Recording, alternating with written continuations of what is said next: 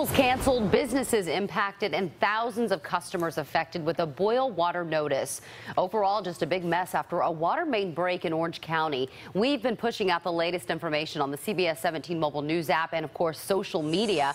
And take a look at this video from Sky I-17. The break and loss of water pressure is being felt in Chapel Hill and Carborough tonight. CBS 17's Derek Lewis is live as this water emergency continues. And Derek, people are being told to conserve water and boil what they use through tomorrow. Yeah, they are being told that, and right now where we are here, this is where crews have been spending most of their time dealing with this water main break. You can see the caution tape is up for safety. You can see that barricades here are in place to help control the running water here, but no matter what is happening here behind me, there won't be a fix anytime soon. I apologize for this disruption and inconvenience. Orange Water and Sewer Authority, also known as OWASA, apologizes to its 80,000 customers in Chapel Hill and Carborough. A water main break is limiting water use, has put a boil advisory into effect, and forced Chapel Hill Carborough City Schools to close Monday. UNC also canceled classes. I was out here earlier this morning when it was flowing even heavier, and it was really a sight to see.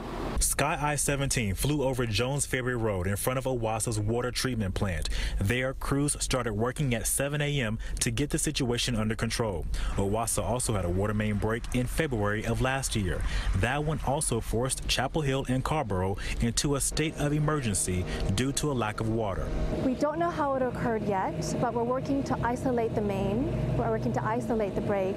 The boil advisory is in effect until Tuesday. We want to ensure that no backflow of water re-enters the system, and if in case there's some chance it does, by boiling water, it ensures that that water remains very safe.